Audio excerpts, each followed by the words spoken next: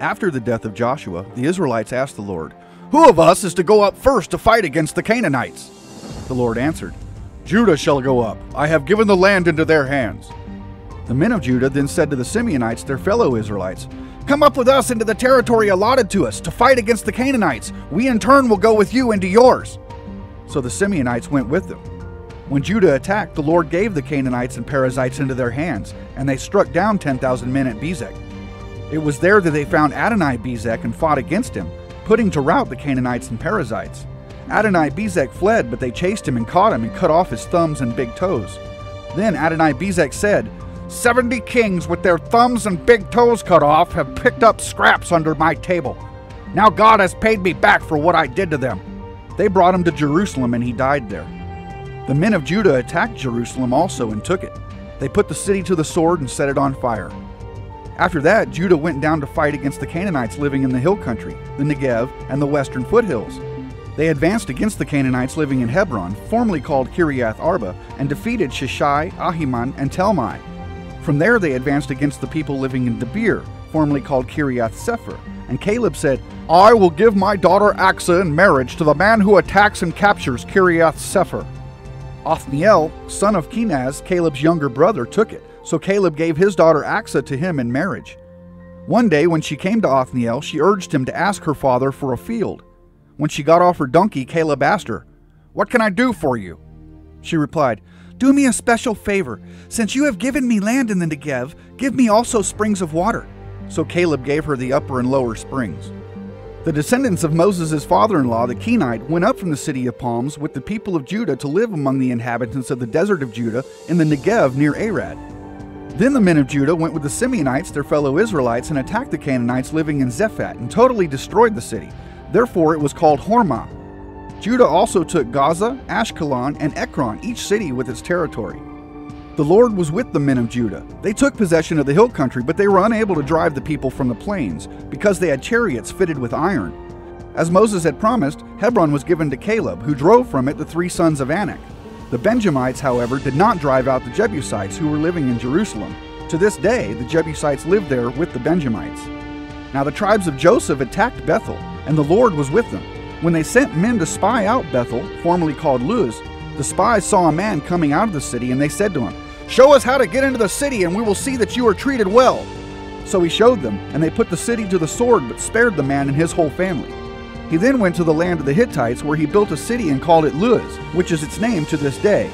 But Manasseh did not drive out the people of Beth-shan, or Tanakh, or Dor, or Ibleam, or Megiddo, and their surrounding settlements, for the Canaanites were determined to live in that land. When Israel became strong, they pressed the Canaanites into forced labor, but never drove them out completely. Nor did Ephraim drive out the Canaanites living in Gezer, but the Canaanites continued to live there among them.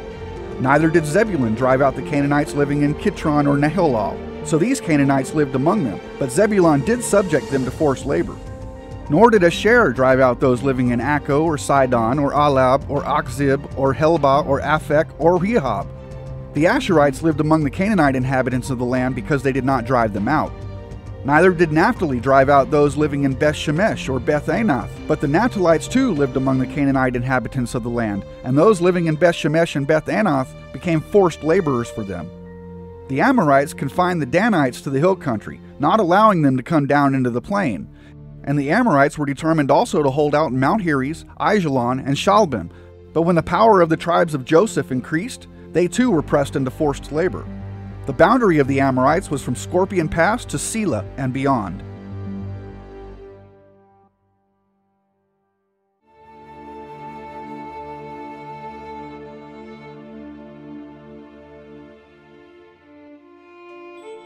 The angel of the Lord went up from Gilgal to Bochim and said, "I brought you up out of Egypt and led you into the land I swore to give to your ancestors. I said, I will never break my covenant with you, and you shall not make a covenant with the people of this land, but you shall break down their altars.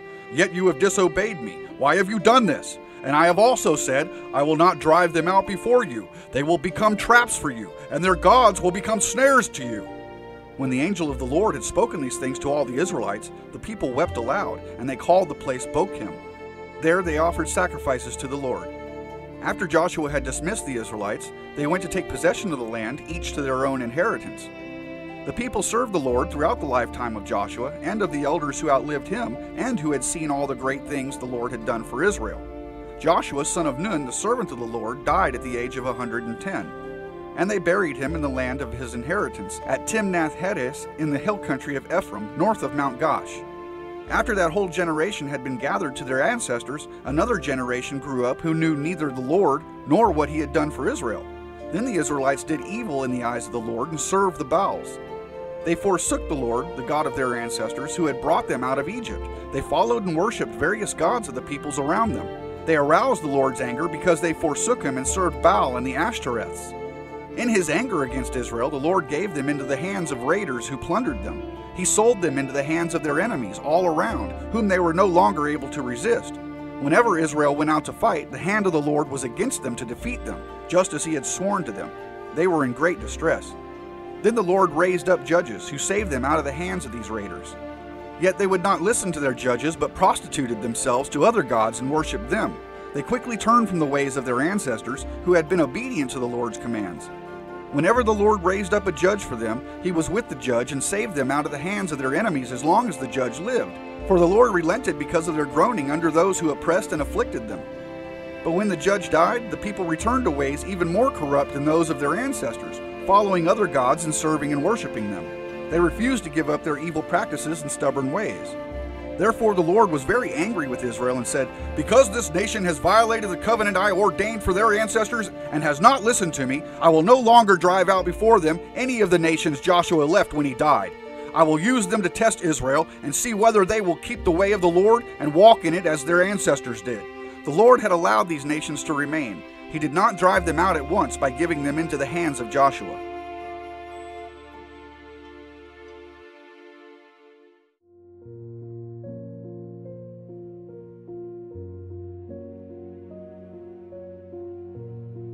These are the nations the Lord left to test all those Israelites who had not experienced any of the wars in Canaan.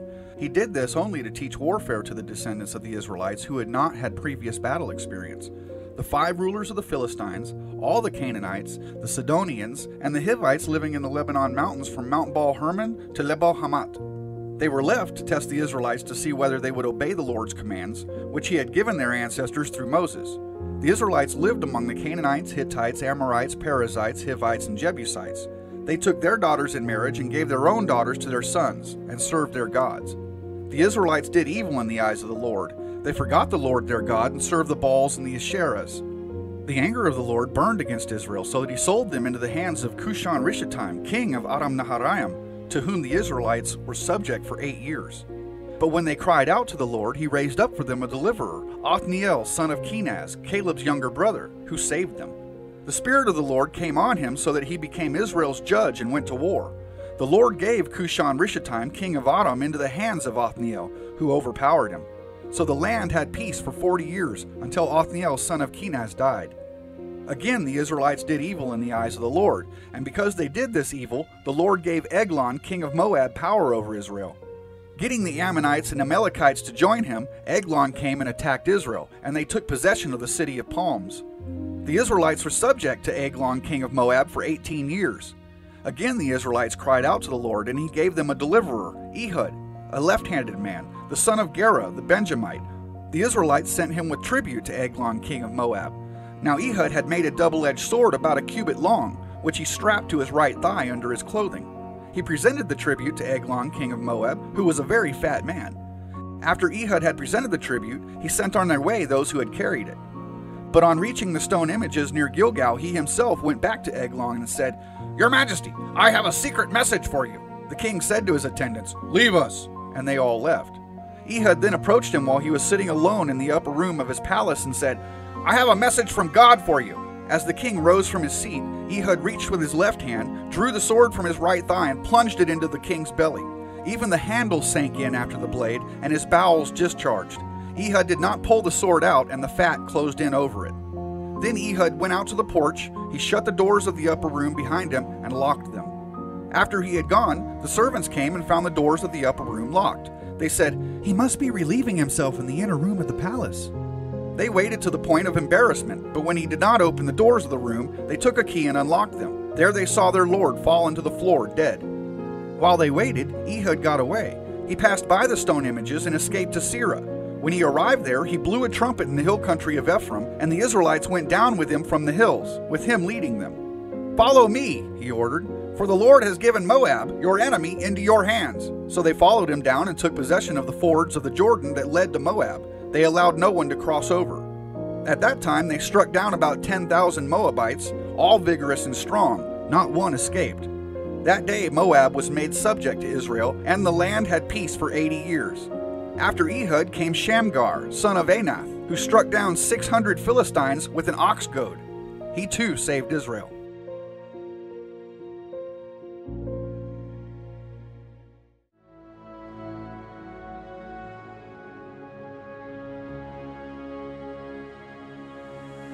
Again, the Israelites did evil in the eyes of the Lord now that Ehud was dead. So the Lord sold them into the hands of Jabin, king of Canaan, who reigned in Hazor. Sisera, the commander of his army, was based in Harosheth Hagoyim. Because he had 900 chariots fitted with iron and had cruelly oppressed the Israelites for 20 years, they cried to the Lord for help. Now Deborah, a prophet, the wife of Lapidoth, was leading Israel at the time. She held court under the palm of Deborah between Ramah and Bethel in the hill country of Ephraim, and the Israelites went up to her to have their disputes decided. She sent for Barak, son of Abinoam from Kadesh in Naphtali, and said to him, "The Lord, the God of Israel, commands you, go, take with you 10,000 men of Naphtali and Zebulun, and lead them up to Mount Tabor. I will lead Sisera, the commander of Jabin's army, with his chariots and his troops to the Kishon River and give him into your hands." Barak said to her, "If you go with me, I will go, but if you don't go with me, I won't go." "Certainly I will go with you," said Deborah, "but because of the course you are taking, the honor will not be yours, for the Lord will deliver Sisera into the hands of a woman." So Deborah went with Barak to Kadesh. There Barak summoned Zebulun and Naphtali, and 10,000 men went up under his command. Deborah also went up with him. Now Heber the Kenite had left the other Kenites, the descendants of Hobab, Moses' brother-in-law, and pitched his tent by the great tree in Zaanannim, near Kadesh. When they told Sisera that Barak, son of Abinoam, had gone up to Mount Tabor, Sisera summoned from Harosheth Hagoyim to the Kishon River all his men and his 900 chariots fitted with iron. Then Deborah said to Barak, "Go! This is the day the Lord has given Sisera into your hands. Has not the Lord gone ahead of you?"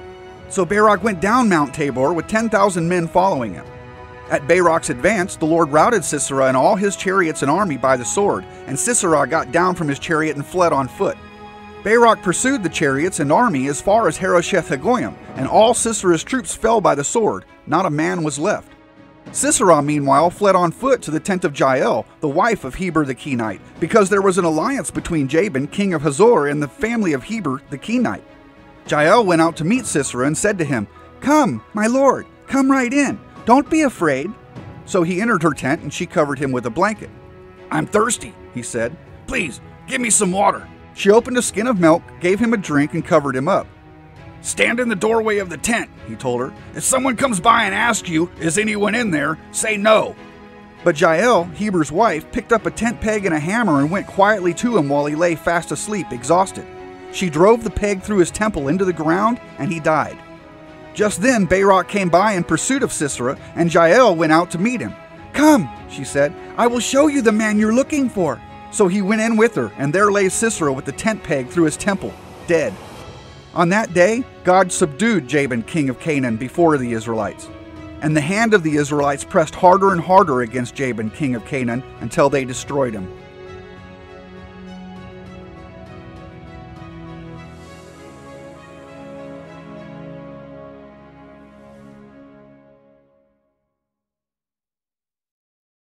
On that day, Deborah and Barak, son of Abinoam, sang this song. The princes in Israel take the lead when the people willingly offer themselves. Praise the Lord. Hear this, you kings, listen, you rulers. Even I will sing to the Lord. I will praise the Lord, the God of Israel, in song.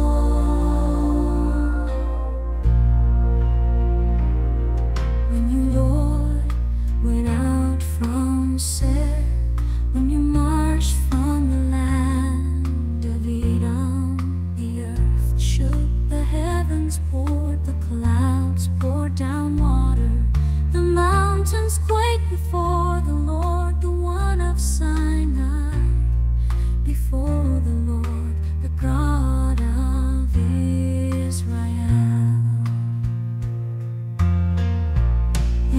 days of Shamgar, son of Avanah, in the days of Jael, the highways were abandoned.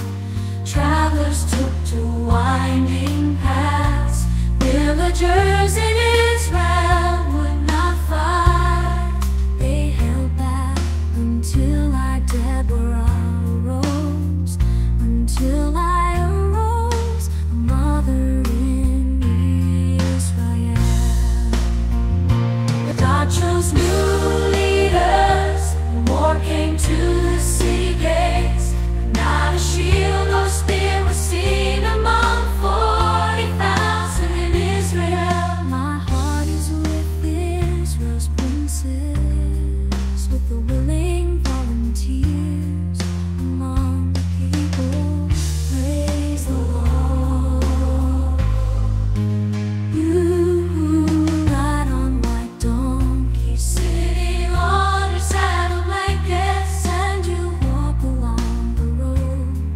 Consider the voice of the singers at the watering places. They recite the victories of the Lord, the victories of His villagers in Israel.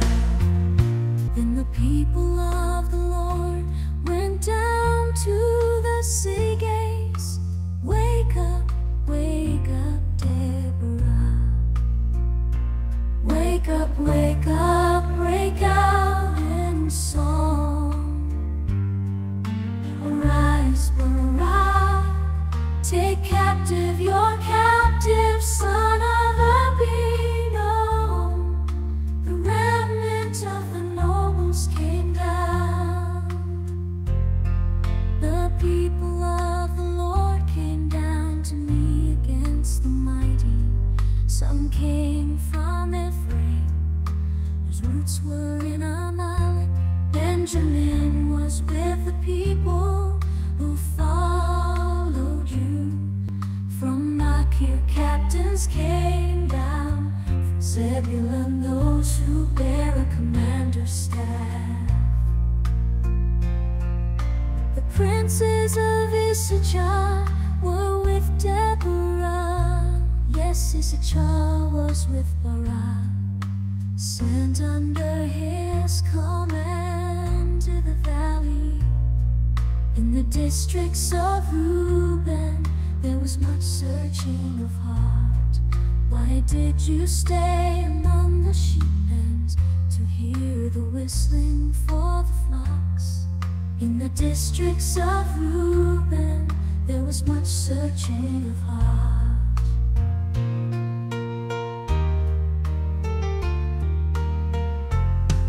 Gilead stayed beyond the Jordan, and Dan, why did he linger by the ships?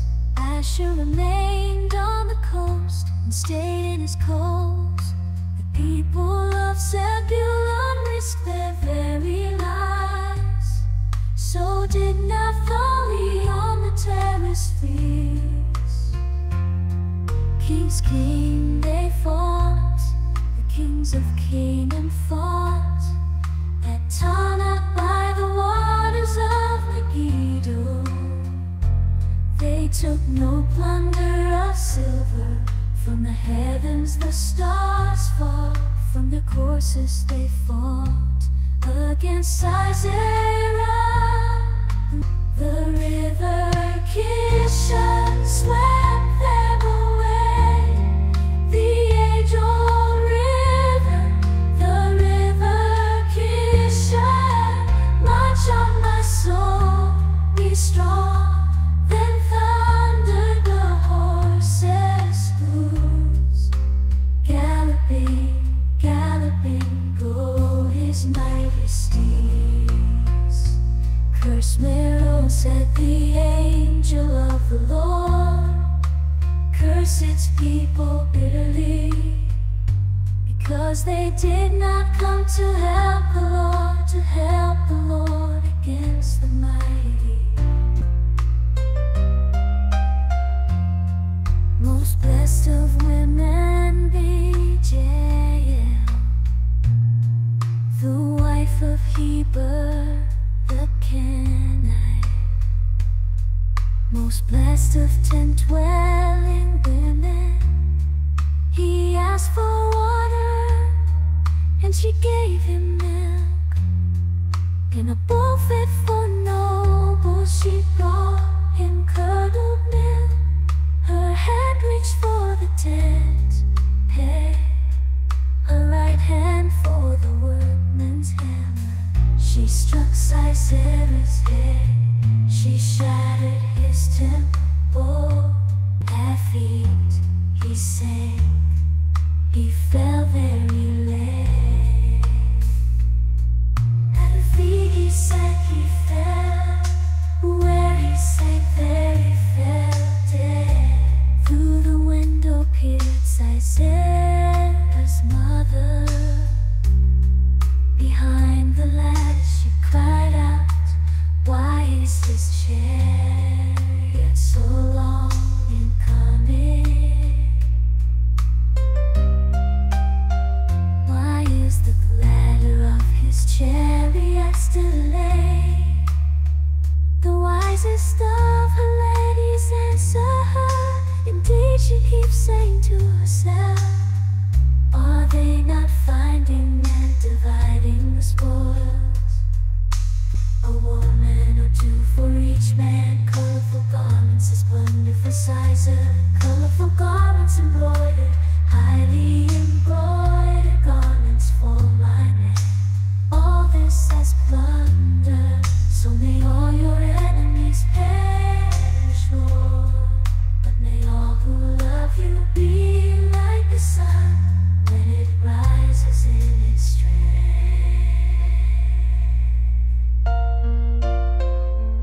Then the land had peace 40 years.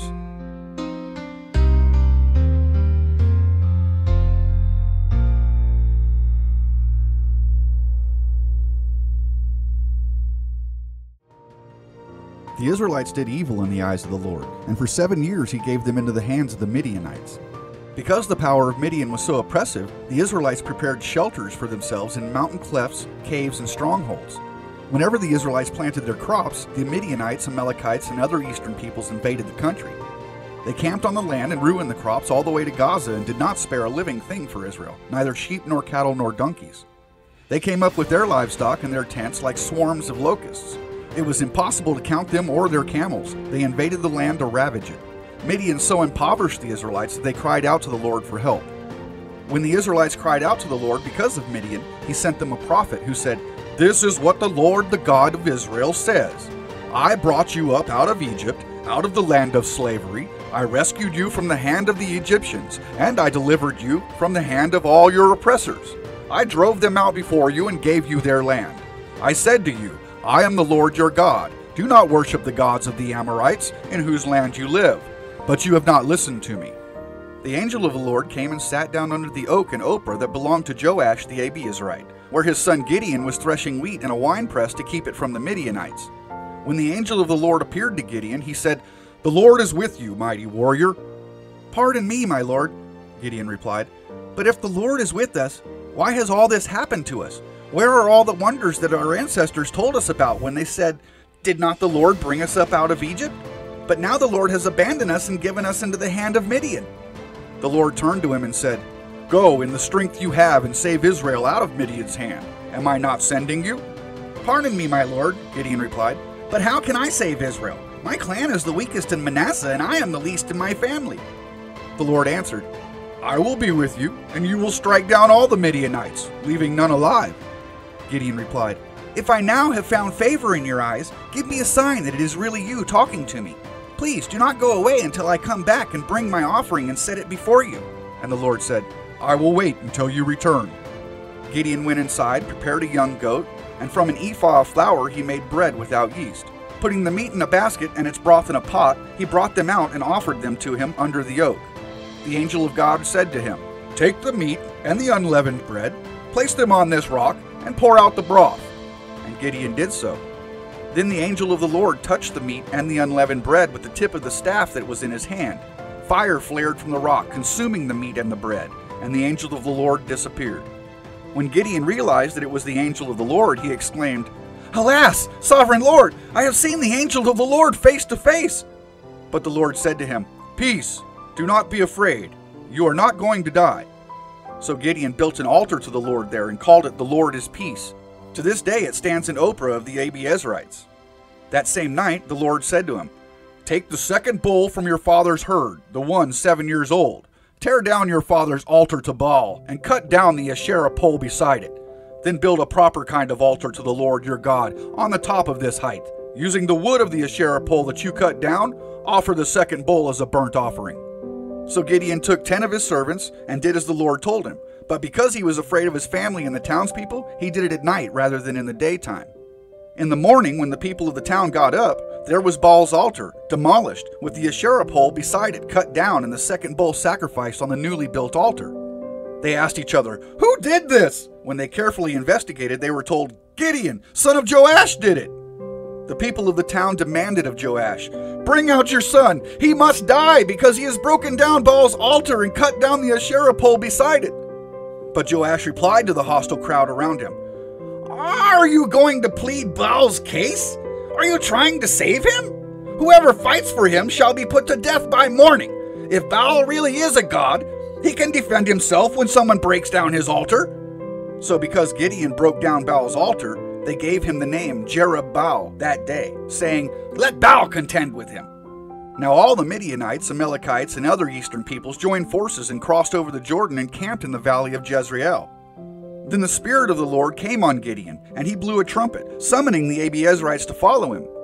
He sent messengers throughout Manasseh, calling them to arms, and also into Asher, Zebulun, and Naphtali, so that they too went up to meet them. Gideon said to God, "If you will save Israel by my hand as you have promised, look, I will place a wool fleece on the threshing floor. If there is dew only on the fleece and all the ground is dry, then I will know that you will save Israel by my hand, as you said." And that is what happened. Gideon rose early the next day. He squeezed the fleece and wrung out the dew, a bowl full of water. Then Gideon said to God, "Do not be angry with me. Let me make just one more request. Allow me one more test with the fleece, but this time make the fleece dry and let the ground be covered with dew." That night God did so. Only the fleece was dry. All the ground was covered with dew.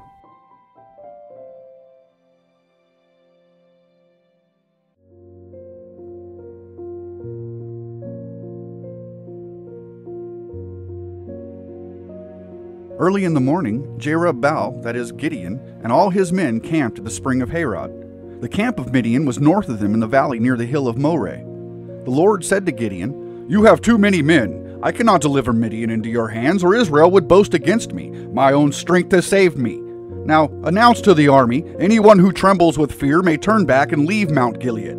So 22,000 men left, while 10,000 remained. But the Lord said to Gideon, "There are still too many men. Take them down to the water, and I will thin them out for you there. If I say this one shall go with you, he shall go. But if I say this one shall not go with you, he shall not go." So Gideon took the men down to the water. There the Lord told him, "Separate those who lap the water with their tongues as a dog laps, from those who kneel down to drink." 300 of them drank from cupped hands, lapping like dogs. All the rest got down on their knees to drink.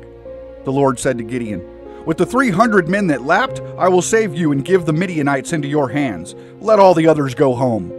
So Gideon sent the rest of the Israelites home, but kept the 300 who took over the provisions and trumpets of the others. Now the camp of Midian lay below him in the valley.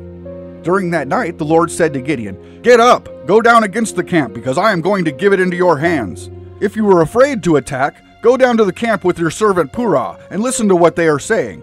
Afterward you will be encouraged to attack the camp." So he and Purah his servant went down to the outposts of the camp. The Midianites, the Amalekites, and all the other eastern peoples had settled in the valley, thick as locusts. Their camels could no more be counted than the sand on the seashore. Gideon arrived just as a man was telling a friend his dream. "I had a dream," he was saying. "A round loaf of barley bread came tumbling into the Midianite camp.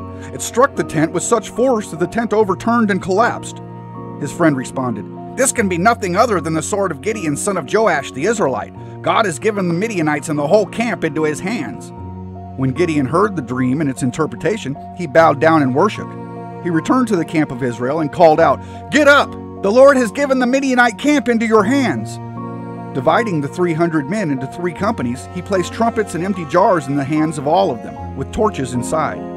"Watch me," he told them. "Follow my lead. When I get to the edge of the camp, do exactly as I do. When I and all who are with me blow our trumpets, then from all around the camp blow yours and shout, 'For the Lord and for Gideon.'" Gideon and the 100 men with him reached the edge of the camp at the beginning of the middle watch, just after they had changed guard. They blew their trumpets and broke the jars that were in their hands. The 3 companies blew the trumpets and smashed the jars, grasping the torches in their left hands and holding in their right hands the trumpets they were to blow. They shouted, "A sword for the Lord and for Gideon!" While each man held his position around the camp, all the Midianites ran, crying out as they fled. When the 300 trumpets sounded, the Lord caused the men throughout the camp to turn on each other with their swords. The army fled to Beth Shittah towards Zerah, as far as the border of Abel Meholah near Tebet. Israelites from Naphtali, Asher, and all Manasseh were called out, and they pursued the Midianites. Gideon sent messengers throughout the hill country of Ephraim, saying, "Come down against the Midianites and seize the waters of the Jordan ahead of them as far as Beth Barah." So all the men of Ephraim were called out, and they seized the waters of the Jordan as far as Beth Barah. They also captured 2 of the Midianite leaders, Oreb and Zeb. They killed Oreb at the rock of Oreb, and Zeb at the winepress of Zeb. They pursued the Midianites and brought the heads of Oreb and Zeb to Gideon, who was by the Jordan.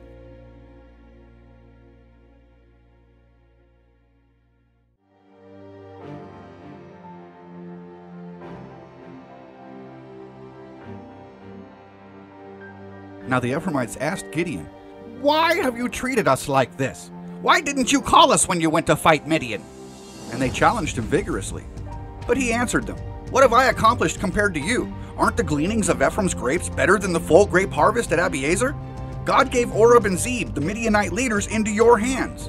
What was I able to do compared to you?" At this, their resentment against him subsided. Gideon and his 300 men, exhausted yet keeping up the pursuit, came to the Jordan and crossed it. He said to the men of Sukkoth, "Give my troops some bread. They are worn out, and I am still pursuing Zebah and Zalmunna, the kings of Midian."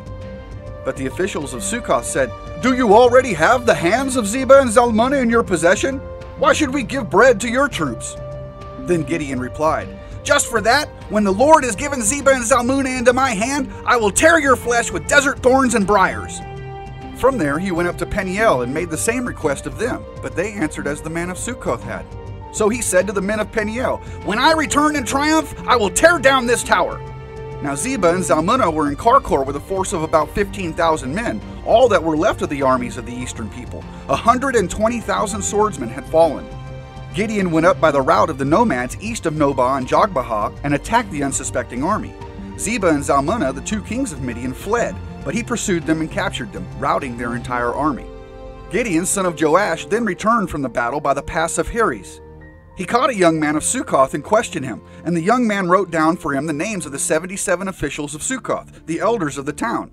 Then Gideon came and said to the men of Sukkoth, "Here are Zebah and Zalmunna, about whom you taunted me by saying, 'Do you already have the hands of Zebah and Zalmunna in your possession? Why should we give you bread to your exhausted men?'"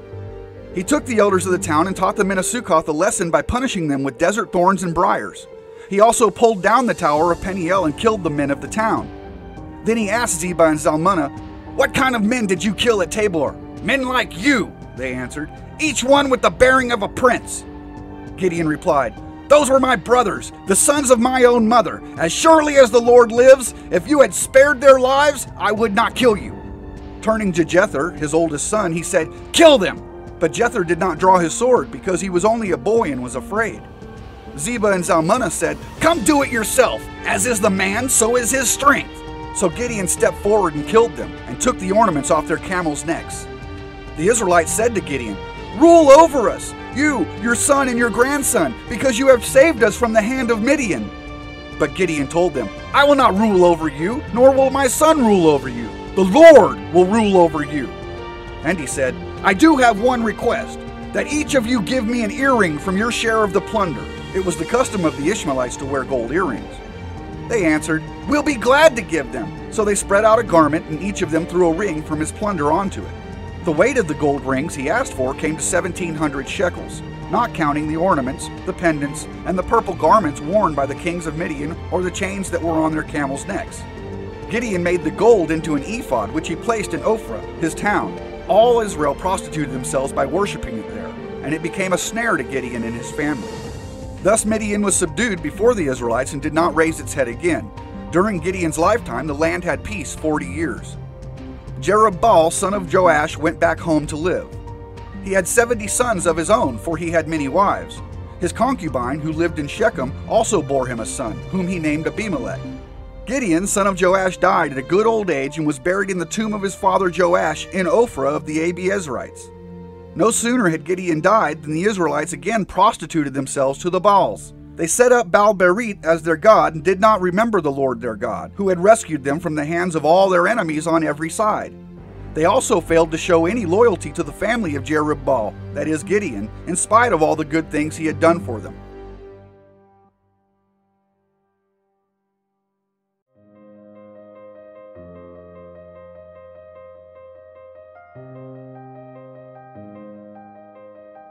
Abimelech, son of Jerubbaal, went to his mother's brothers in Shechem and said to them and to all his mother's clan, "Ask all the citizens of Shechem, which is better for you, to have all 70 of Jerubbaal's sons rule over you, or just one man?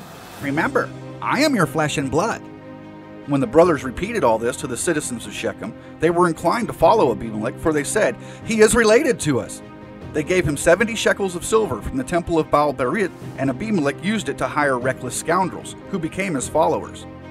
He went to his father's home in Ophrah, and on one stone murdered his 70 brothers, the sons of Jerubbaal. But Jotham, the youngest son of Jerubbaal, escaped by hiding. Then all the citizens of Shechem and Beth Millo gathered around the great tree at the pillar of Shechem to crown Abimelech king. When Jotham was told about this, he climbed up on top of Mount Gerizim and shouted to them, "Listen to me, citizens of Shechem, so that God may listen to you. One day the trees went out to anoint a king for themselves. They said to the olive tree, 'Be our king.' But the olive tree answered, 'Should I give up my oil, by which both gods and humans are honored, to hold sway over the trees?' Next, the tree said to the fig tree, 'Come and be our king.' But the fig tree replied, 'Should I give up my fruit, so good and sweet, to hold sway over the trees?' Then the tree said to the vine, 'Come and be our king.' But the vine answered, 'Should I give up my wine, which cheers both gods and humans, to hold sway over the trees?' Finally, all the trees said to the thorn bush, 'Come and be our king.' The thorn bush said to the trees, 'If you really want to anoint me king over you, come and take refuge in my shade. But if not, then let fire come out of the thorn bush and consume the cedars of Lebanon.' Have you acted honorably and in good faith by making Abimelech king? Have you been fair to Jerubbaal and his family? Have you treated him as he deserves? Remember that my father fought for you and risked his life to rescue you from the hand of Midian. But today you have revolted against my father's family. You have murdered his 70 sons on a single stone and have made Abimelech, the son of his female slave, king over the citizens of Shechem because he is related to you. So have you acted honorably and in good faith toward Jerubbaal and his family today? If you have, may Abimelech be your joy, and may you be his too. But if you have not, let fire come out from Abimelech and consume you, the citizens of Shechem and Beth Millo, and let fire come out from you, the citizens of Shechem and Beth Millo, and consume Abimelech." Then Jotham fled, escaping to Beer, and he lived there because he was afraid of his brother Abimelech. After Abimelech had governed Israel 3 years, God stirred up animosity between Abimelech and the citizens of Shechem, so that they acted treacherously against Abimelech. God did this in order that the crime against Jerubbaal's 70 sons, the shedding of their blood, might be avenged on their brother Abimelech and on the citizens of Shechem, who had helped him murder his brothers. In opposition to him, these citizens of Shechem set men on the hilltops to ambush and rob everyone who passed by, and this was reported to Abimelech.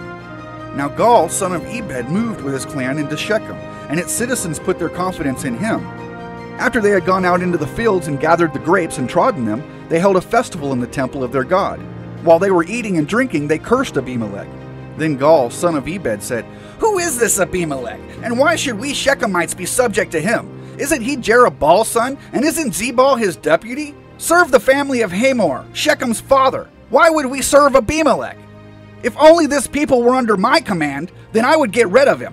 I would say to Abimelech, 'Call out your whole army.'"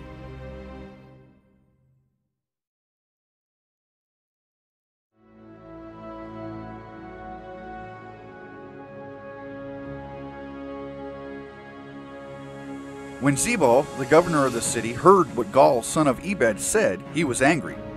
Under cover, he sent messengers to Abimelech, saying, Gaal, son of Ebed, and his clan have come to Shechem and are stirring up the city against you. Now then, during the night you and your men should come and lie in wait in the fields. In the morning at sunrise, advance against the city. When Gaal and his men come out against you, seize the opportunity to attack them. So Abimelech and all his troops set out by night and took up concealed positions near Shechem in 4 companies. Now Gaal, son of Ebed, had gone out and was standing at the entrance of the city gate, just as Abimelech and his troops came out from their hiding place.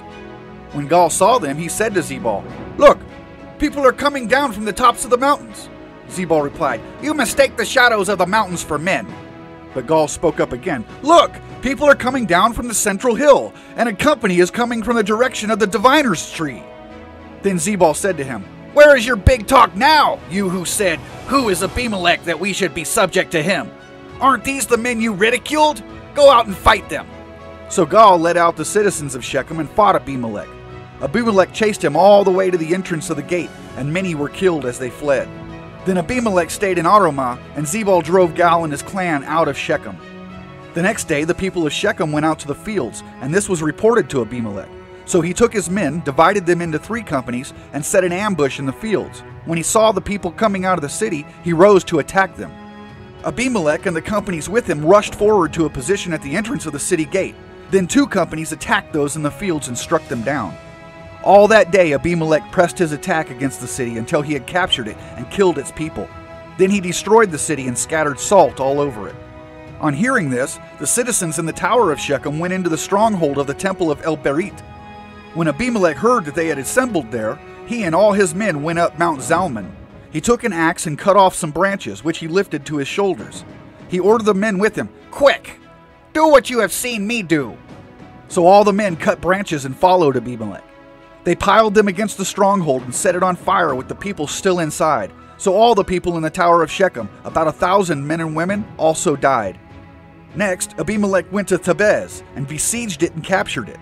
Inside the city, however, was a strong tower, to which all the men and women, all the people of the city had fled.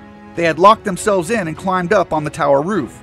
Abimelech went to the tower and attacked it, but as he approached the entrance to the tower to set it on fire, a woman dropped an upper millstone on his head and cracked his skull. Hurriedly, he called to his armor-bearer, Draw your sword and kill me, so they can't say a woman killed him. So his servant ran him through, and he died. When the Israelites saw that Abimelech was dead, they went home. Thus God repaid the wickedness that Abimelech had done to his father by murdering his 70 brothers. God also made the people of Shechem pay for all their wickedness. The curse of Jotham, son of Jerubbaal, came on them.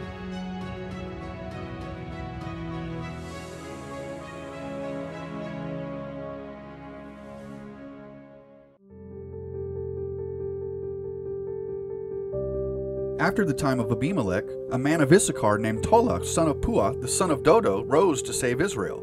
He lived in Shamir in the hill country of Ephraim.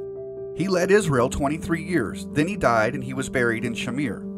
He was followed by Jair of Gilead, who led Israel 22 years. He had 30 sons, who rode 30 donkeys. They controlled 30 towns in Gilead, which to this day are called Havoth Jair. When Jair died, he was buried in Kamon. Again, the Israelites did evil in the eyes of the Lord. They served the Baals and the Ashtoreths, and the gods of Aram, the gods of Sidon, the gods of Moab, the gods of the Ammonites, and the gods of the Philistines. And because the Israelites forsook the Lord, no longer served him, he became angry with them. He sold them into the hands of the Philistines and the Ammonites, who that year shattered and crushed them. For 18 years they oppressed all the Israelites on the east side of the Jordan in Gilead, the land of the Amorites. The Ammonites also crossed the Jordan to fight against Judah, Benjamin, and Ephraim. Israel was in great distress. Then the Israelites cried out to the Lord, "We have sinned against you, forsaking our God and serving the Baals." The Lord replied, "When the Egyptians, the Amorites, the Ammonites, the Philistines, the Sidonians, the Amalekites, and the Maonites oppressed you, and you cried to me for help, did I not save you from their hands? But you have forsaken me and served other gods, so I will no longer save you. Go and cry out to the gods you have chosen. Let them save you when you are in trouble." But the Israelites said to the Lord, "We have sinned. Do with us whatever you think best, but please rescue us now." Then they got rid of the foreign gods among them and served the Lord, and he could bear Israel's misery no longer. When the Ammonites were called to arms and camped in Gilead, the Israelites assembled and camped in Mizpah. The leaders of the people of Gilead said to each other, "Whoever will take the lead in attacking the Ammonites will be head over all who live in Gilead."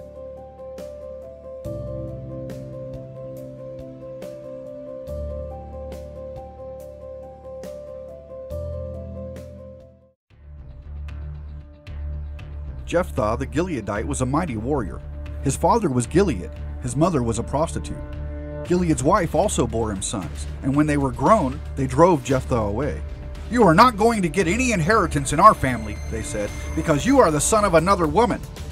So Jephthah fled from his brothers and settled in the land of Tob, where a gang of scoundrels gathered around him and followed him. Sometime later, when the Ammonites were fighting against Israel, the elders of Gilead went to Jephthah from the land of Tob. "Come," they said, "be our commander, so we can fight the Ammonites." Jephthah said to them, "Didn't you hate me and drive me from my father's house? Why do you come to me now when you're in trouble?" The elders of Gilead said to him, "Nevertheless, we are turning to you now. Come with us to fight the Ammonites, and you will be head over all of us who live in Gilead." Jephthah answered, "Suppose you take me back to fight the Ammonites and the Lord gives them to me. Will I really be your head?" The elders of Gilead replied, "The Lord is our witness. We will certainly do as you say." So Jephthah went with the elders of Gilead, and the people made him head and commander over them. And he repeated all his words before the Lord in Mizpah. Then Jephthah sent messengers to the Ammonite king with the question, "What do you have against me that you have attacked my country?" The king of the Ammonites answered Jephthah's messengers, "When Israel came up out of Egypt, they took away my land from the Arnon to the Jabbok, all the way to the Jordan. Now give it back peaceably." Jephthah sent back messengers to the Ammonite king, saying, "This is what Jephthah says. Israel did not take the land of Moab or the land of the Ammonites. But when they came up out of Egypt, Israel went through the wilderness to the Red Sea and on to Kadesh. Then Israel sent messengers to the king of Edom, saying, 'Give us permission to go through your country.' But the king of Edom would not listen. They sent also to the king of Moab, and he refused. So Israel stayed at Kadesh. Next they traveled through the wilderness, skirted the lands of Edom and Moab, passed along the eastern side of the country of Moab, and camped on the other side of the Arnon. They did not enter the territory of Moab, for the Arnon was its border. Then Israel sent messengers to Sihon, king of the Amorites, who ruled in Heshbon, and said to him, 'Let us pass through your country to our own place.' Sihon, however, did not trust Israel to pass through his territory. He mustered all his troops and encamped at Jahaz and fought with Israel. Then the Lord, the God of Israel, gave Sihon and his whole army into Israel's hands, and they defeated them. Israel took over all the land of the Amorites who lived in that country, capturing all of it from the Arnon to the Jabbok, and from the desert to the Jordan. Now, since the Lord, the God of Israel, has driven the Amorites out before his people Israel, what right have you to take it over? Will you not take what your god Chemosh gives you? Likewise, whatever the Lord our God has given us, we will possess. Are you any better than Balak, son of Zippor, king of Moab? Did he ever quarrel with Israel or fight with them? For 300 years Israel occupied Heshbon, Aroer, the surrounding settlements, and all the towns along the Arnon. Why didn't you retake them during that time? I have not wronged you, but you are doing me wrong by waging war against me. Let the Lord, the judge, decide the dispute this day between the Israelites and the Ammonites." The king of Ammon, however, paid no attention to the message Jephthah sent him. Then the Spirit of the Lord came on Jephthah. He crossed Gilead and Manasseh, passed through Mizpah of Gilead, and from there he advanced against the Ammonites. And Jephthah made a vow to the Lord, "If you give the Ammonites into my hands, whatever comes out of the door of my house to meet me when I return in triumph from the Ammonites will be the Lord's, and I will sacrifice it as a burnt offering." Then Jephthah went over to fight the Ammonites, and the Lord gave them into his hands. He devastated 20 towns from Aroer to the vicinity of Minnith, as far as Abel-Keramim.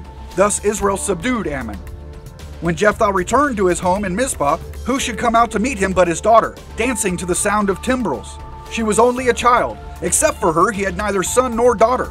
When he saw her, he tore his clothes and cried, "Oh no, my daughter! You have brought me down and I am devastated. I have made a vow to the Lord that I cannot break." "My father," she replied, "you have given your word to the Lord. Do to me just as you promised, now that the Lord has avenged you of your enemies, the Ammonites. But grant me this one request," she said. "Give me 2 months to roam the hills and weep with my friends, because I will never marry." "You may go," he said, and he let her go for 2 months. She and her friends went into the hills and wept because she would never marry. After the 2 months, she returned to her father, and he did to her as he had vowed, and she was a virgin. From this comes the Israelite tradition that each year the young women of Israel go out for 4 days to commemorate the daughter of Jephthah the Gileadite.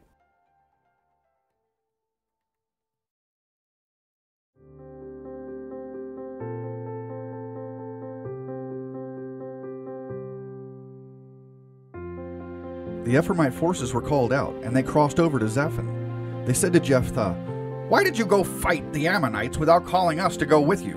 We're going to burn down your house over your head." Jephthah answered, "I and my people were engaged in a great struggle with the Ammonites, and although I called you, you didn't save me out of their hands. When I saw that you wouldn't help, I took my life in my hands and crossed over to fight the Ammonites, and the Lord gave me the victory over them. Now why have you come up today to fight me?" Jephthah then called together the men of Gilead and fought against Ephraim. The Gileadites struck them down because the Ephraimites had said, "You Gileadites are renegades from Ephraim and Manasseh." The Gileadites captured the fords of the Jordan leading to Ephraim, and whenever a survivor of Ephraim said, "Let me cross over," the men of Gilead asked him, "Are you an Ephraimite?" If he replied no, they said, "All right, say Shibboleth." If he said Sibboleth because he could not pronounce the word correctly, they seized him and killed him at the fords of the Jordan. 42,000 Ephraimites were killed at that time. Jephthah led Israel 6 years. Then Jephthah the Gileadite died and was buried in a town in Gilead. After him, Ibzan of Bethlehem led Israel.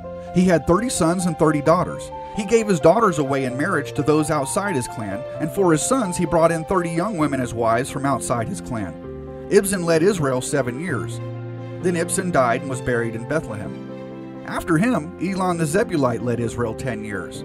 Then Elon died and was buried in Aijalon in the land of Zebulun.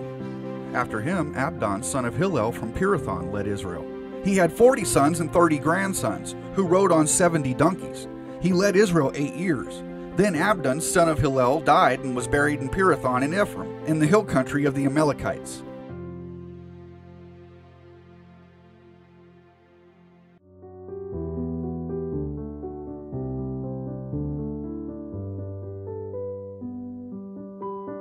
Again, the Israelites did evil in the eyes of the Lord, so the Lord delivered them into the hands of the Philistines for 40 years.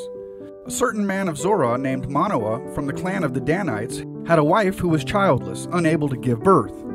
The angel of the Lord appeared to her and said, "You are barren and childless, but you are going to become pregnant and give birth to a son. Now see to it that you drink no wine or other fermented drink, and that you do not eat anything unclean. You will become pregnant and have a son whose head is never to be touched by a razor, because the boy is to be a Nazirite, dedicated to God from the womb. He will take the lead in delivering Israel from the hands of the Philistines." Then the woman went to her husband and told him, "A man of God came to me. He looked like an angel of God, very awesome.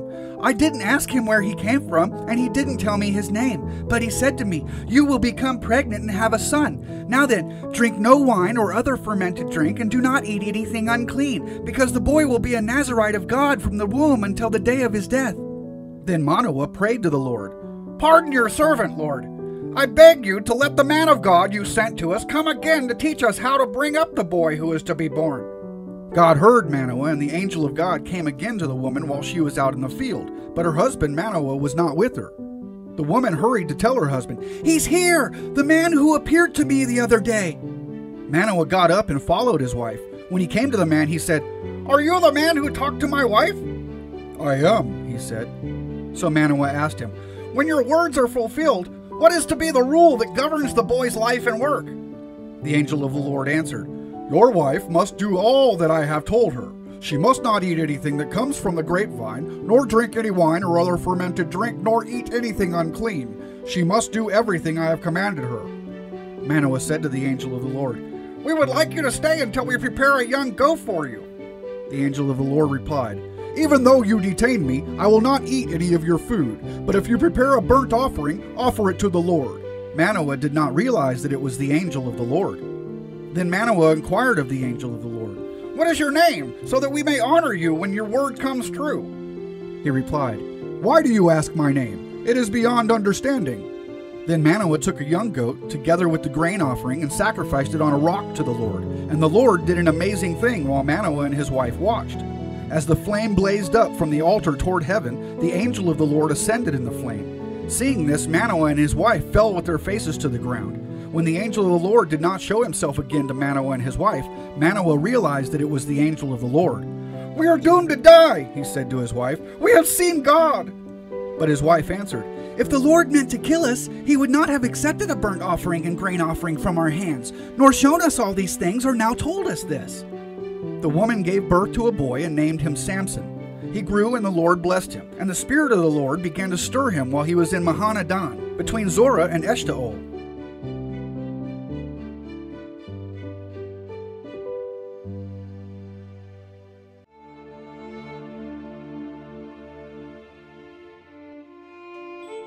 Samson went down to Timnah and saw there a young Philistine woman.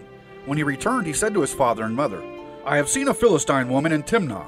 Now get her for me as my wife."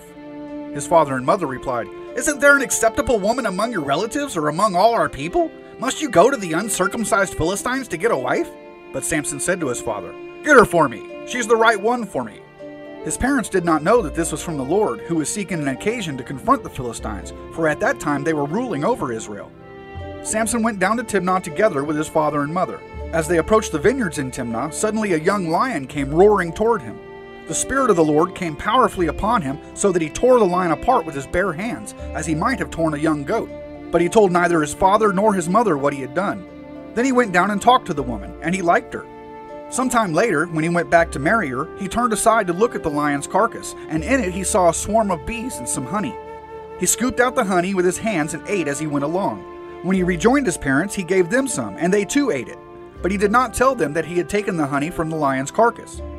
Now his father went down to see the woman, and there Samson held a feast, as was customary for young men.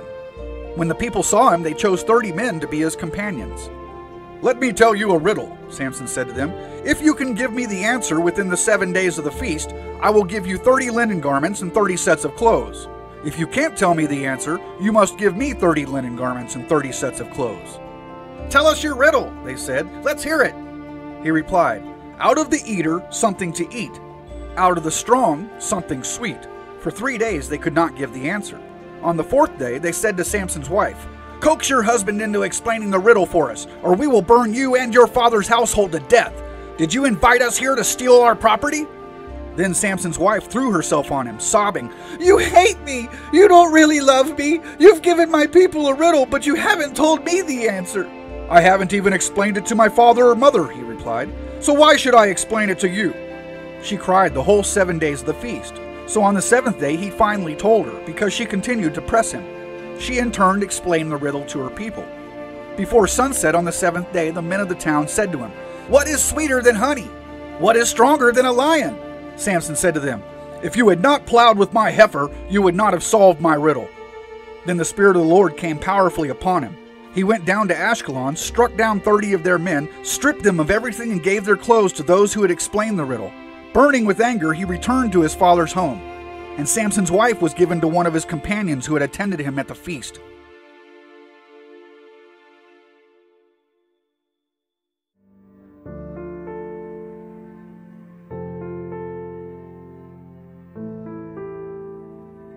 Later on, at the time of wheat harvest, Samson took a young goat and went to visit his wife.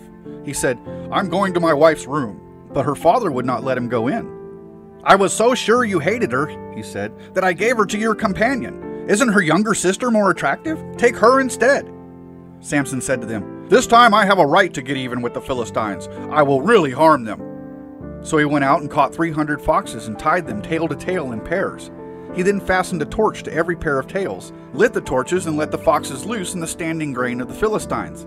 He burned up the shocks and standing grain together with the vineyards and olive groves.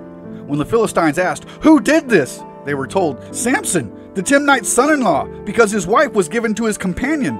So the Philistines went up and burned her and her father to death.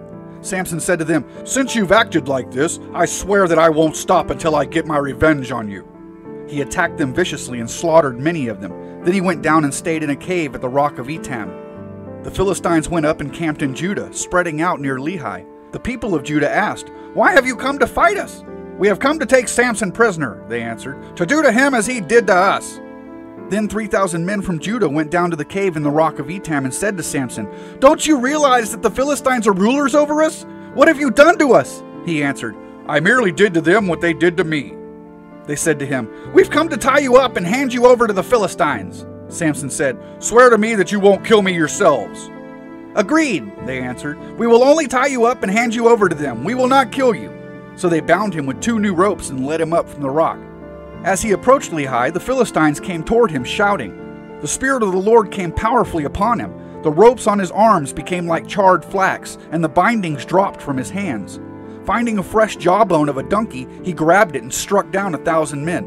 Then Samson said, "With a donkey's jawbone I have made donkeys of them. With a donkey's jawbone I have killed 1,000 men." When he finished speaking, he threw away the jawbone, and the place was called Ramoth Lehi. Because he was very thirsty, he cried out to the Lord, "You have given your servant this great victory. Must I now die of thirst and fall into the hands of the uncircumcised?" Then God opened up the hollow place in Lehi, and water came out of it. When Samson drank, his strength returned, and he revived. So the spring was called En-Hakkor, and it is still there in Lehi. Samson led Israel for 20 years in the days of the Philistines.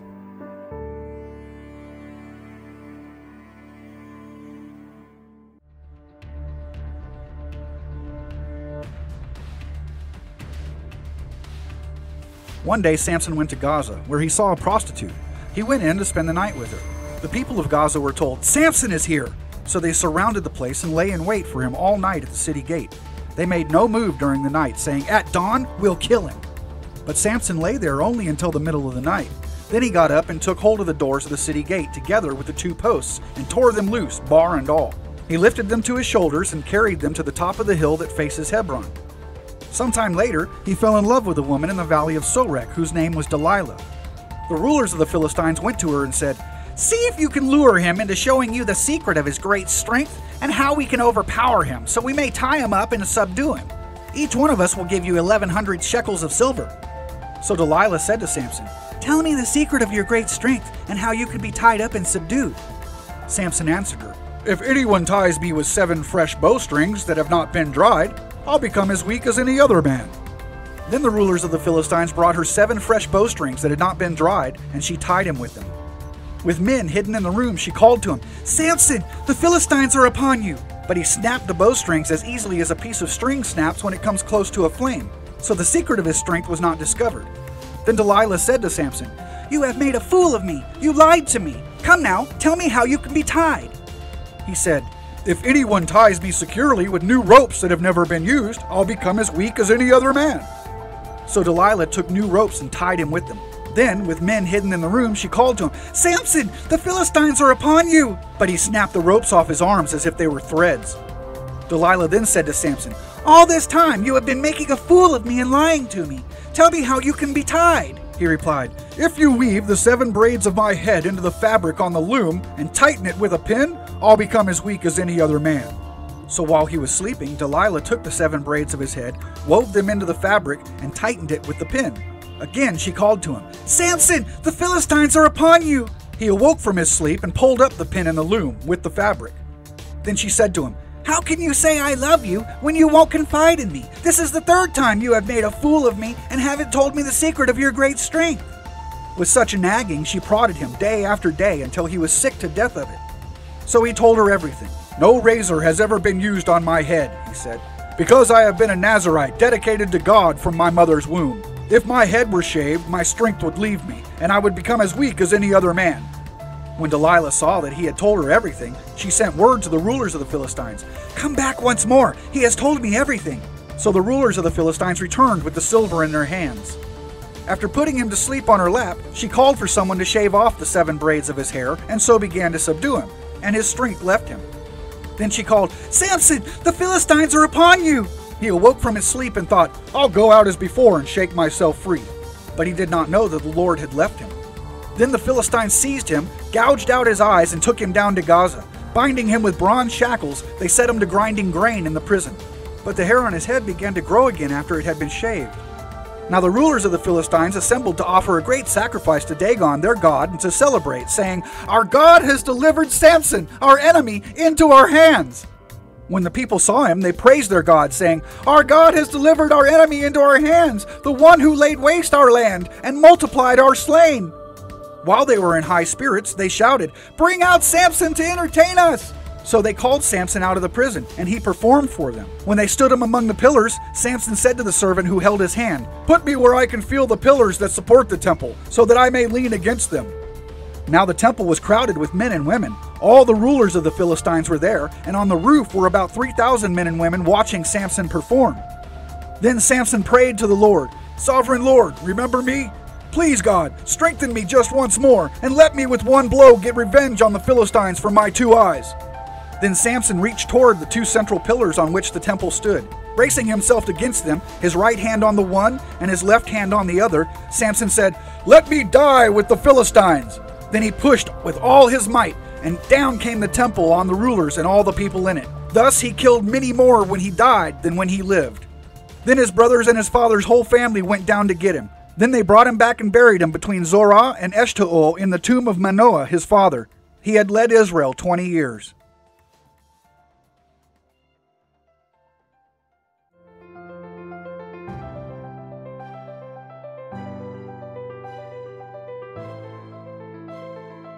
Now a man named Micah from the hill country of Ephraim said to his mother, "The 1,100 shekels of silver that were taken from you, and about which I heard you utter a curse, I have that silver with me. I took it." Then his mother said, "The Lord bless you, my son." When he returned the 1,100 shekels of silver to his mother, she said, "I solemnly consecrate my silver to the Lord for my son to make an image overlaid with silver. I will give it back to you." So after he returned the silver to his mother, she took 200 shekels of silver and gave them to a silversmith, who used them to make an idol, and it was put in Micah's house. Now this man Micah had a shrine, and he made an ephod and some household gods, and installed one of his sons as his priest. In those days Israel had no king. Everyone did as they saw fit. A young Levite from Bethlehem in Judah, who had been living within the clan of Judah, left that town in search of some other place to stay. On his way, he came to Micah's house in the hill country of Ephraim. Micah asked him, "Where are you from?" "I'm a Levite from Bethlehem in Judah," he said, "and I'm looking for a place to stay." Then Micah said to him, "Live with me and be my father and priest, and I'll give you 10 shekels of silver a year, your clothes, and your food." So the Levite agreed to live with him, and the young man became like one of his sons to him. Then Micah installed the Levite, and the young man became his priest and lived in his house. And Micah said, "Now I know that the Lord will be good to me, since this Levite has become my priest."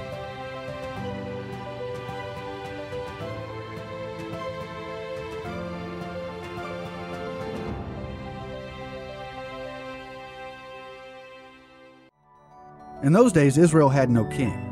And in those days the tribe of the Danites was seeking a place of their own where they might settle, because they had not yet come into an inheritance among the tribes of Israel. So the Danites sent 5 of their leading men from Zorah and Eshtaol to spy out the land and explore it. These men represented all the Danites. They told them, "Go, explore the land." So they entered the hill country of Ephraim and came to the house of Micah, where they spent the night. When they were near Micah's house, they recognized the voice of a young Levite. So they turned in there and asked him, "Who brought you here? What are you doing in this place? Why are you here?" He told them what Micah had done for him, and he said, "He has hired me, and I am his priest." Then they said to him, "Please, inquire of God to learn whether our journey will be successful." The priest answered them, "Go in peace. Your journey has the Lord's approval." So the 5 men left and came to Laish, where they saw that the people were living in safety, like the Sidonians, at peace and secure. And since their land lacked nothing, they were prosperous. Also, they lived a long way from the Sidonians and had no relationship with anyone else. When they returned to Zorah and Eshtaol, their fellow Danites asked them, "How did you find things?" They answered, "Come on, let's attack them. We have seen the land and it is very good. Aren't you going to do something? Don't hesitate to go there and take it over. When you get there, you will find an unsuspecting people in a spacious land that God has put into your hands, a land that lacks nothing whatever." Then 600 men of the Danites, armed for battle, set out from Zorah and Eshtaol. On their way, they set up camp near Kiriath Jearim in Judah. This is why the place west of Kiriath Jearim is called Mahana Dan to this day. From there they went to the hill country of Ephraim and came to Micah's house. Then the 5 men who spied out the land of Laish said to their fellow Danites, "Do you know that one of these houses has an ephod, some household gods, and an image overlaid with silver? Now you know what to do." So they turned in there and went to the house of the young Levite at Micah's place and greeted him. The 600 Danites, armed for battle, stood at the entrance of the gate. The 5 men who spied out the land went inside and took the idol, the ephod, and the household gods, while the priest and the 600 armed men stood at the entrance of the gate. When the 5 men went into Micah's house and took the idol, the ephod, and the household gods, the priest said to them, "What are you doing?" They answered him, "Be quiet, don't say a word. Come with us and be our father and priest. Isn't it better that you serve a tribe and clan in Israel as priest rather than just one man's household?" The priest was very pleased. He took the ephod, the household gods, and the idol and went along with the people. Putting their little children, their livestock, and their possessions in front of them, they turned away and left. When they had gone some distance from Micah's house, the men who lived near Micah were called together and overtook the Danites. As they shouted after them, the Danites turned and said to Micah, "What's the matter with you that you called out your men to fight?" He replied, "You took the gods I made and my priest and went away. What else do I have? How can you ask what's the matter with you?" The Danites answered, "Don't argue with us, or some of the men may get angry and attack you, and you and your family will lose your lives." So the Danites went their way, and Micah, seeing that they were too strong for him, turned around and went back home. Then they took what Micah had made and his priest and went on to Laish, against a people at peace and secure. They attacked them with the sword and burned down their city. There was no one to rescue them because they lived a long way from Sidon and had no relationship with anyone else. The city was in a valley near Beth Rehob. The Danites rebuilt the city and settled there. They named it Dan after their ancestor Dan, who was born to Israel, though the city used to be called Laish. There the Danites set up for themselves the idol, and Jonathan son of Gershom, the son of Moses, and his sons were priests for the tribe of Dan until the time of the captivity of the land. They continued to use the idol Micah had made, all the time the house of God was in Shiloh.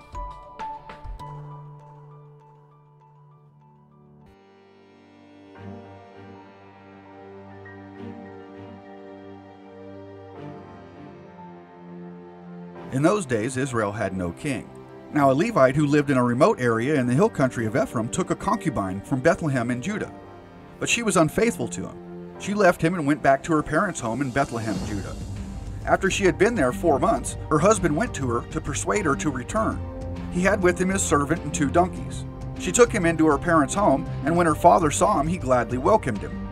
His father-in-law, the woman's father, prevailed on him to stay, so he remained with him 3 days, eating and drinking and sleeping there. On the 4th day they got up early and he prepared to leave, but the woman's father said to his son-in-law, "Refresh yourself with something to eat, then you can go." So the 2 of them sat down to eat and drink together.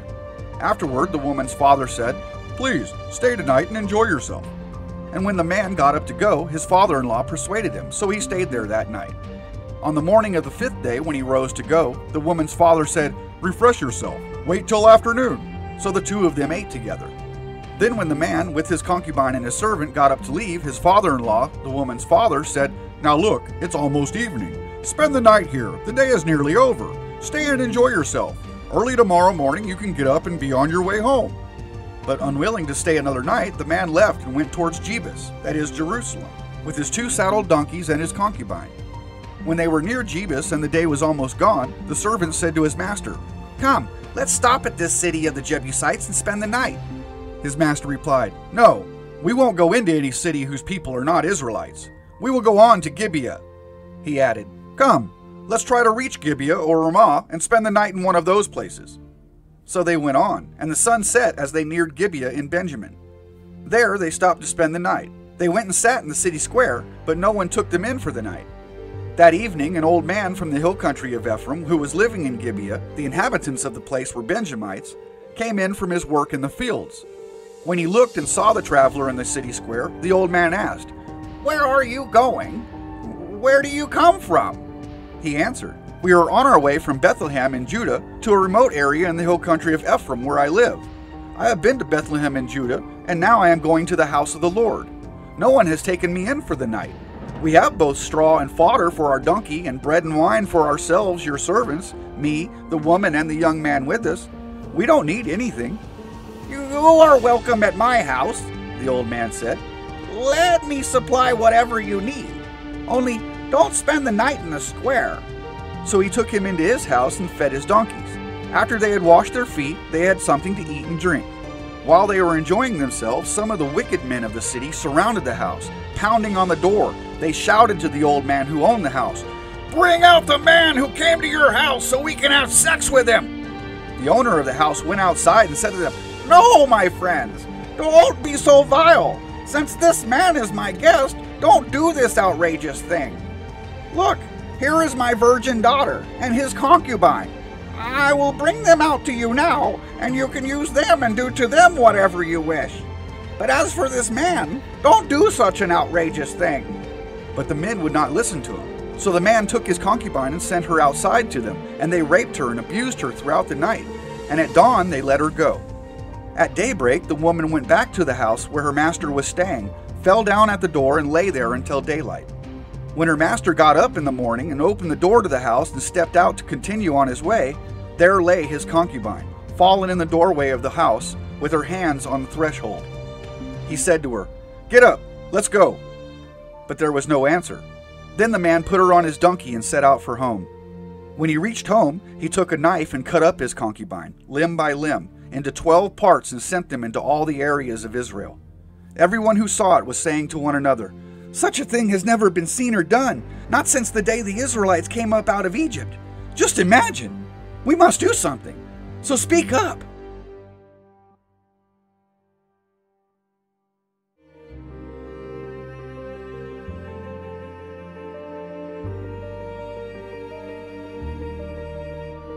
Then all Israel, from Dan to Beersheba and from the land of Gilead, came together as one and assembled before the Lord in Mizpah. The leaders of all the people of the tribes of Israel took their places in the assembly of God's people, 400,000 men armed with swords.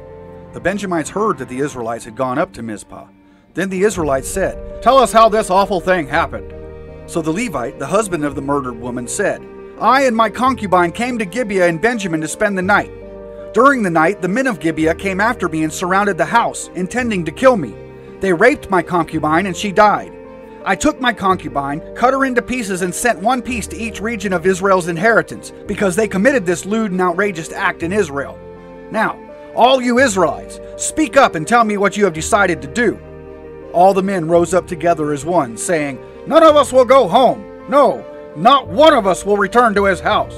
But now, this is what we'll do to Gibeah. We'll go up against it in the order decided by casting lots.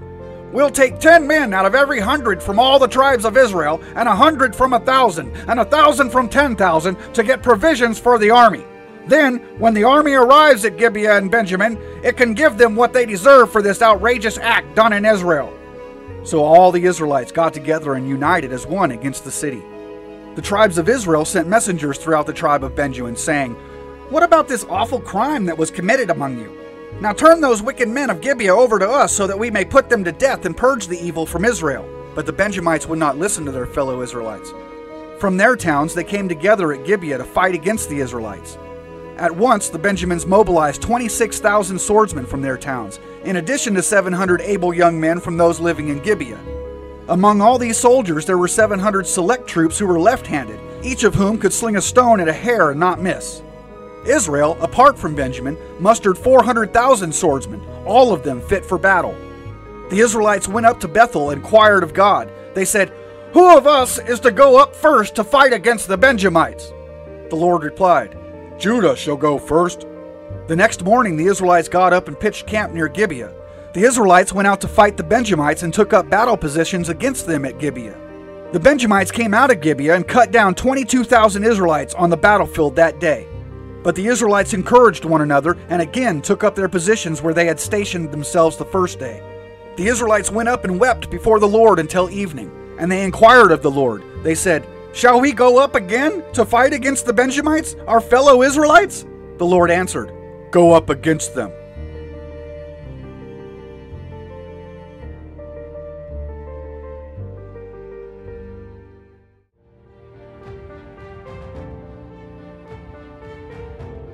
Then the Israelites drew near to Benjamin the second day. This time, when the Benjamites came out from Gibeah to oppose them, they cut down another 18,000 Israelites, all of them armed with swords.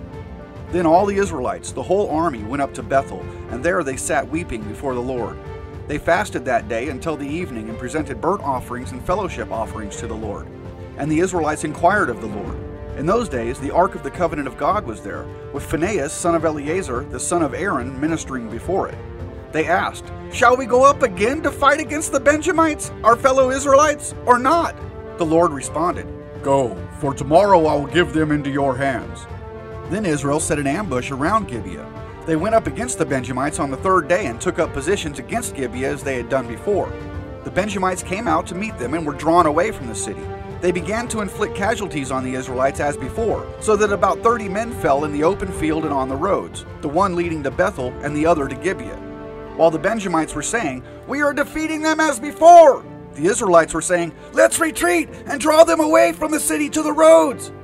All of the men of Israel moved from their places and took up positions in Baal Tamar, and the Israelite ambush charged out of its place on the west of Gibeah. Then 10,000 of Israel's able young men made a frontal attack on Gibeah. The fighting was so heavy that the Benjamites did not realize how near disaster was. The Lord defeated Benjamin before Israel, and on that day the Israelites struck down 25,100 Benjamites, all armed with swords. Then the Benjamites saw that they were beaten. Now the men of Israel had given way before Benjamin because they relied on the ambush they had set near Gibeah. Those who had been in ambush made a sudden dash into Gibeah, spread out, and put the whole city to the sword. The Israelites had arranged with the ambush that they should send up a great cloud of smoke from the city, and then the Israelites would counterattack.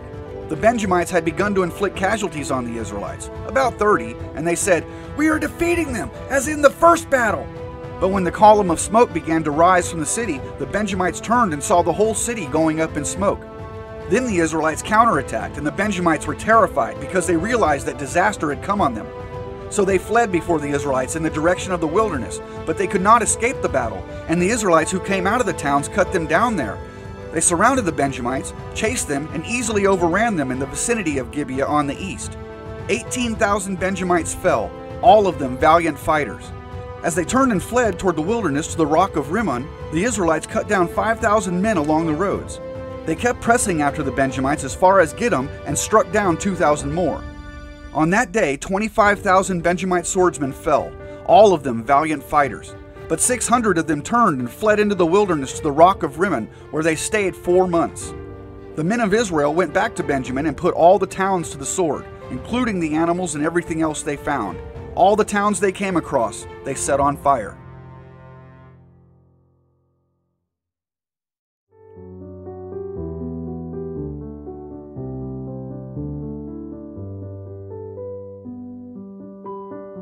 The men of Israel had taken an oath at Mizpah, "Not one of us will give his daughter in marriage to a Benjamite." The people went to Bethel, where they sat before God until evening, raising their voices and weeping bitterly. "Lord, God of Israel," they cried, "why has this happened to Israel? Why should one tribe be missing from Israel today?" Early the next morning, the people built an altar and presented burnt offerings and fellowship offerings.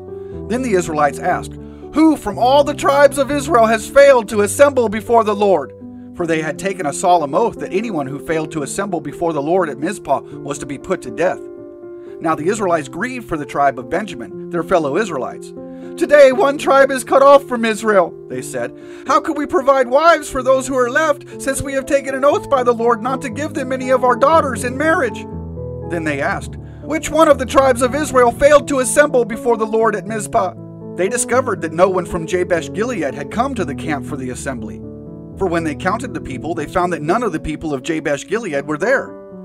So the assembly sent 12,000 fighting men with instructions to go to Jabesh Gilead and put to the sword those living there, including the women and children.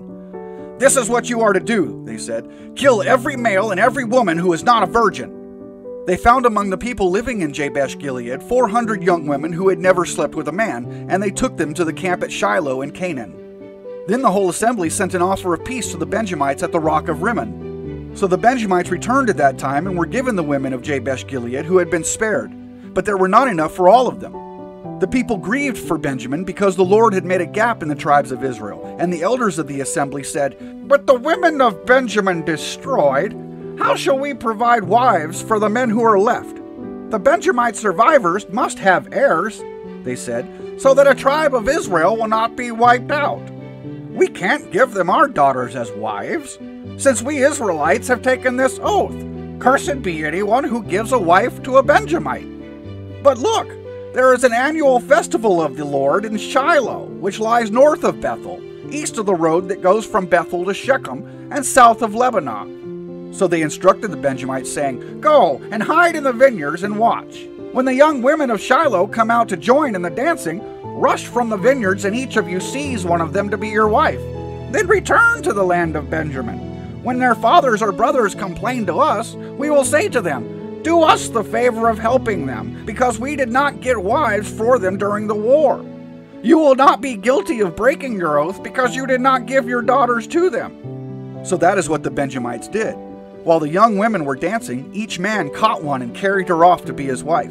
Then they returned to their inheritance and rebuilt the towns and settled in them. At that time, the Israelites left that place and went home to their tribes and clans, each to his own inheritance. In those days, Israel had no king. Everyone did as they saw fit.